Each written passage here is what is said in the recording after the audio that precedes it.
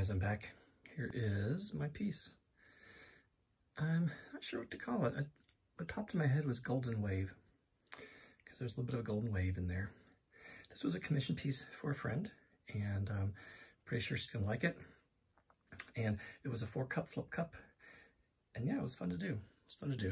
Some of the subtleties I think will look really great when it starts to dry, and that is some of the gold that's in here.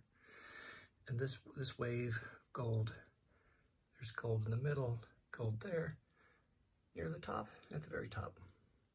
So she wanted something that was in blue, and so I wanted to put a little bit of green, gold, and a little bit of plum just to give it some texture and some definition. And yeah, so here you go. Hope you guys like it, and we'll see how it dries. I'm sure it'll dry just fine. So you guys have a great Mother's Day, and we will see you soon.